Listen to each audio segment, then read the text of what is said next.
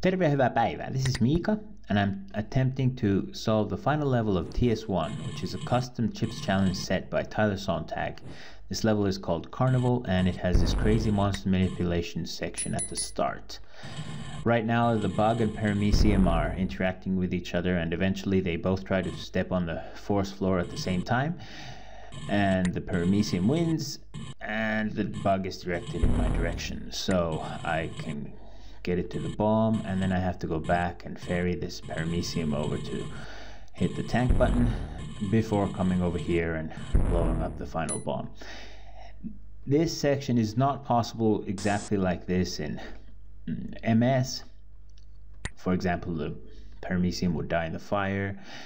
However, in Lynx you get away with one trip to the tank button. Let's see if I can remember this next section now. Oh no, here we go. Well, I can remember it, but I just can't perform it. Let's see, it didn't lose too much time there, I hope. I didn't go for the second block slap there, because it only saves like a move, and I'm not going for the best time here. If I were, I'd have to figure out what exact step I need to enter this room, and that's just too much of a pain as well. This room does feel harder in Lynx than it does in MS. Some of the timing is more precise.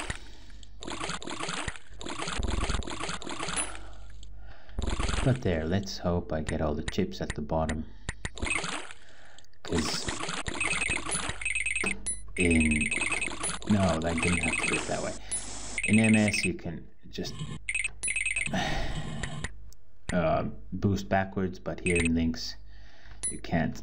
Oh, and just made it in time. Here we go.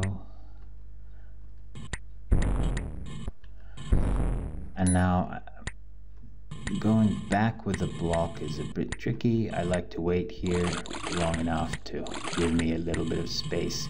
And here's a safe spot that's not safe in MS. And let's hope I can remember this last section. I remember the first time I solved the level, I was so careful in this area because I didn't know where the appearing walls were. But now I should be able to get through this unscathed. Here we go. If I solve it now, I'm going to try the MS as well. Though I'll have to look up the beginning part for that. Whoops. Do I have everything? I should. Yeah. There we go. While that Lynx solution was created today, I looked up how I dealt with these monsters in an earlier MS solution, and I'm just going to follow that method here instead of looking for a new one, even though this isn't probably the quickest way to do this section. The fireball is directed into a bomb, and I'm waiting for the glider to also do the same, clearing up a little bit of a path for the paramecium later on. I'm freeing up these two guys, putting the block in place to force the bug one tile lower, which helps later on, and this paramecium goes into the bomb. I can press the tank button. Now I have access to all three blocks. This one I won't need for a while, so I'll put it over there, and now I can return the tank to its starting position and have access again to the three bombs below it.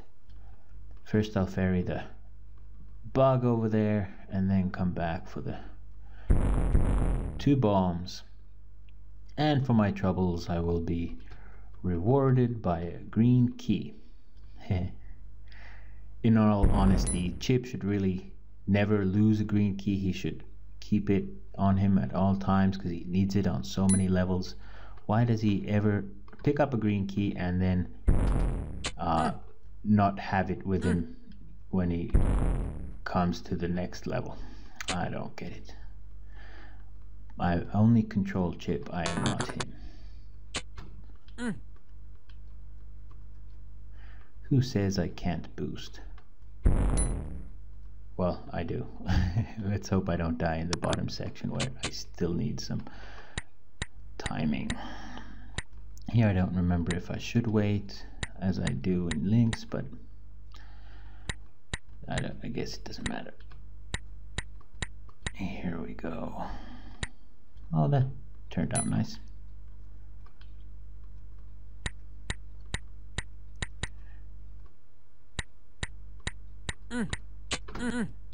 No.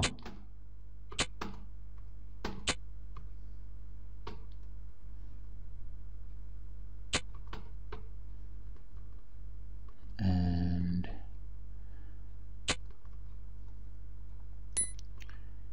go.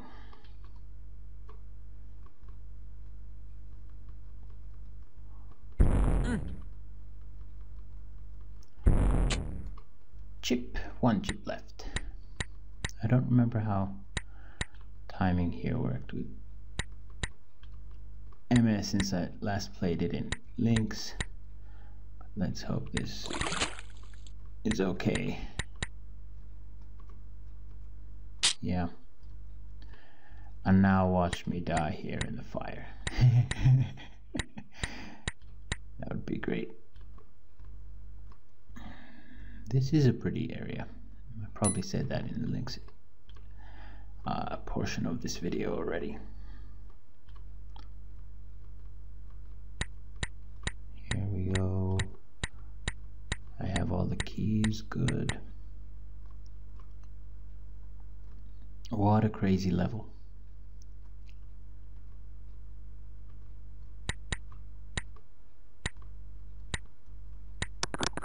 But as all good things, it comes to an end. No, 1 second away from 600.